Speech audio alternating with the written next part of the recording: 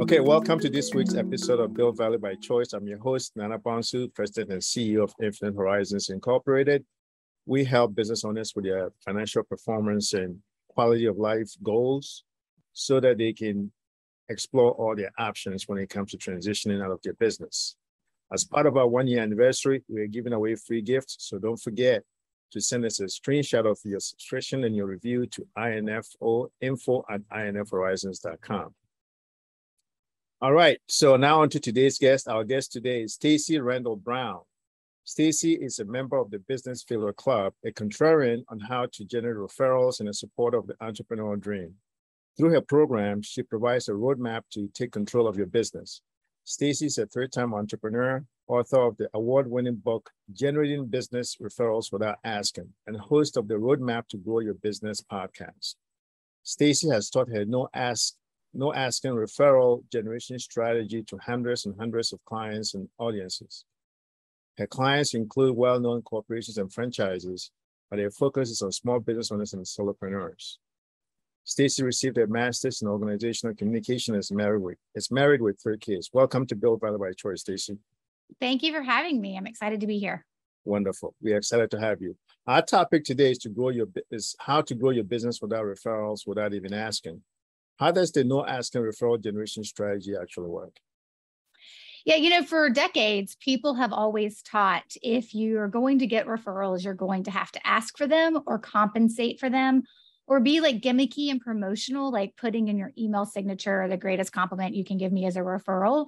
Those were the trigger points that were typically taught and are still taught and have been taught for not just decades and decades, but probably generations. And they were very much focused on, okay, if you want a referral, it's about you and you have to go make it happen. And so the trigger, right, the tactic that was taught was, well, then ask for them or offer to pay for them or put the email signature or be, gimmicky and promotional, and then just network to know a ton of people. And that's been the standard advice that's been given for decades. But when you really actually kind of like look at the science behind why referrals happen in the first place, you realize why those tactics, for most people, never work. For others, occasionally sometimes work and then they stop working. And for most people, they're super awkward and uncomfortable and not what they want to do. Like they don't want to be asking or trying to be like, hey, I'll give you 10% if you send me a client, right? Like that's not how people want to present their business. And so for most people, it's just been like, hey, you got these old school kind of tactics, these triggers that you've been taught. But when you really look at the science behind them, you realize actually there's a lot of stuff happening inside the mind of the referral source, the person who's going to refer you. And you have to understand that. And you have to be authentic and really make sure that you're about protecting that relationship when you're trying to get referrals. And so we look at it from the perspective, okay, let's reverse engineer what's happening when a referral is being given to you, right? And then let's also make sure we're paying attention to not just like the brain science of like what's actually happening in our heads, but the psychology of it and the behavioral economics of it, and looking at all those science pieces to say, okay, so what's actually going on? And then we created, right, a strategy based on the science. And I will tell you, it's not like I looked at it and was like, look at all the science that's happening, right, when a referral is being given. But I've been doing this almost 10 years now. And over time, I've just gotten better and better at being able to be like, oh, this is consistently happening. This is the same pattern that's happening. And so when I really dug in to understand how and why referrals are happening, it was really clear that there's a science piece to this that all the other strategies ignore. They just focus on you taking some action, like asking or offering to pay, when in reality, referrals aren't about you. They're about the referral source helping somebody else. And you need to understand that dynamic and the science behind it and the psychology behind it, and build a strategy and a system that honors it and respects it while also still getting results. So what was the epiphany moment? What led you on this path to actually going contrarian as far as asking for referrals is concerned? Yeah, so I had a first business. It was an HR, human resource consulting firm, and it did not quite make it to the 5-year mark. It lasted just over 4 years before it actually failed. And I had to go back to corporate America, which is really hard to do if you've tasted entrepreneurial freedom, to then go back in, being an employee and having a boss. And so for me, I looked back during the time of being in corporate America, I was kind of like overcoming the ego blow that you take when you have a business that fails. And I was like, what was I doing wrong? Like I did great work. My clients loved me, but why wasn't I able to sustain it? And there's a number of things that I learned that are like my business failure lessons. But one of the big one is that consistent business development that you're doing on a consistent basis. And not only do you need to enjoy it, right? It also has to work. And one of the things that I realized that my first business, my consulting firm, never really did was get referrals. And I was like, but wait, that's the best way to grow. That's the easiest way to grow. Why wasn't I getting any referrals if my clients loved me, right? Because there's a mentality out there in the business community that is, if you do amazing work, you will get referrals. That is not true. You cannot build it and they will come. You actually have to nurture those relationships. I'm not saying you can't get a couple or sporadically or get some, but you won't have consistent volume of referrals every year based on the hope strategy. And so for me, I was like, wait, why am I not getting referrals? So like everybody else, I went to go like, okay, so what do people say about how you get referrals? And that's when I learned that same type of information that everybody else knew, that, hey, if you want referrals, you got to ask or compensate or network all the time, right? And I'm like, I can't network all the time. I have 3 children, right? Like there, I have a life. And then there's also, be gimmicky and promotional, which is not the brand reputation that I want. And so I looked at that advice and I was like, there has got to be a better way. So when I started my second business, which is the business I have now, and I've been doing this for almost 10 years, when I started this business, I was like, okay, I need to be successful because I can't have another business failure. I'm going to figure this referral thing out. I'm just going to do the opposite and do different things than what I see people doing. And I just took really good notes as to what I was doing and when it would produce results for me so that I could figure out what I was doing, because I do like to reverse engineer things. But in the beginning, that first year, I was just throwing spaghetti on the wall. I was like, what sticks? What's working? And I got 112 referrals in my first year in business. And I didn't ask for them. And this is when my second business started out. I was a productivity and business coach. It's obviously changed now and I just teach my referral strategy. But in the beginning, that I was like, I just need clients. So I'm going to try anything and everything to see if I can get referrals. And I got 112 without asking. And I said, okay, I'm on to something here. And my client said the same thing. And they were like, teach us your referral strategy. And that's what forced me to realize, oh, there's a system, there's a strategy for when you have existing referral sources versus when you're trying to create new referral sources. And that's when I started getting into all the different pieces that make up an overall referral strategy, as the individual plans or strategies within that. And I did it one by one, like most people. And my clients started having success. And that for me was like, okay, this is based on science and now it's not just my success, it's their success. And then I shifted the whole business in that direction. Okay. So 2 things I got out of it is, number one, dare to think different, like Steve Jobs says, and don't be afraid to pivot, like Jeff Bezos and other entrepreneurs always say that sometimes where you start is not where you finish. The market can dictate, so it looks like you pivoted. So that's great. The market was like, hey, teach us referrals. And I was like, it's way more fun than teaching you how to control your inbox. So sure. So I pivoted. Yeah. So who is this strategy best for?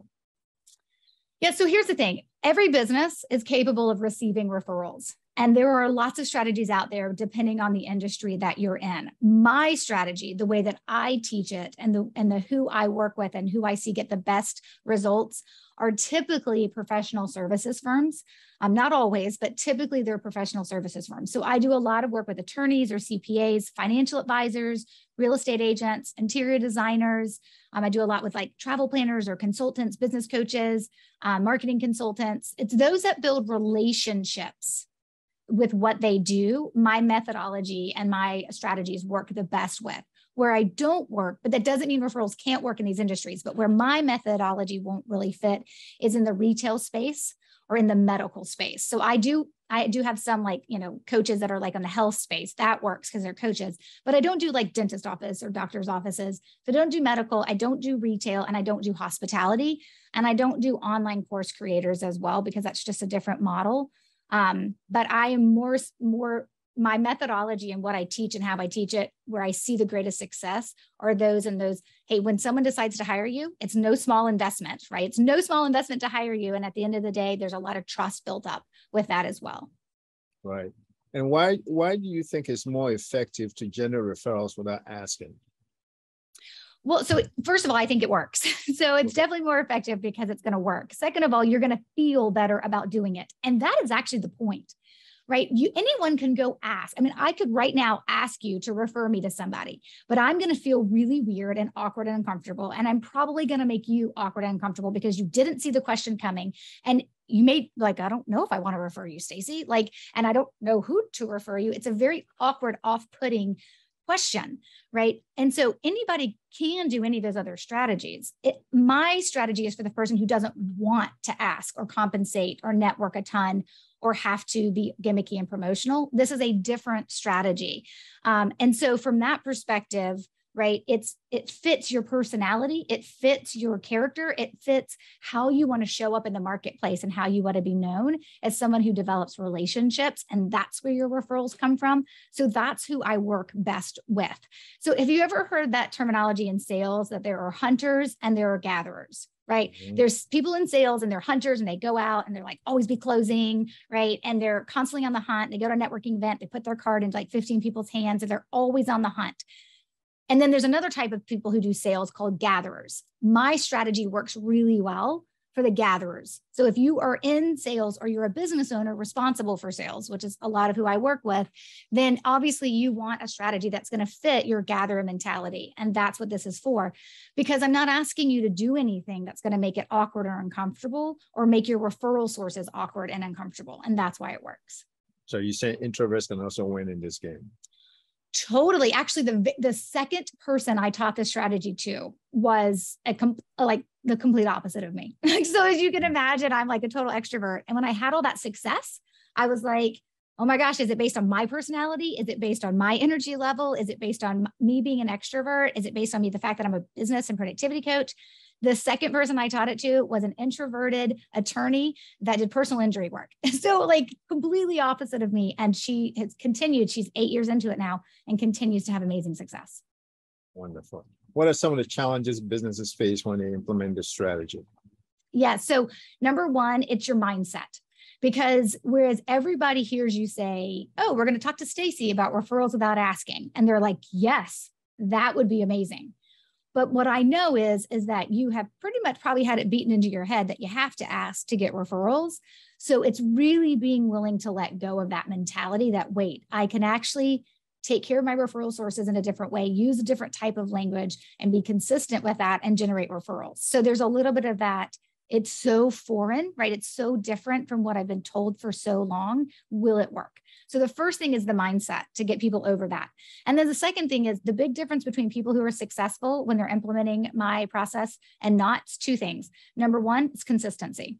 If you're consistent, and when I say consistent, I don't teach you to do something daily, weekly, or even monthly. Like that is like what makes my system really special.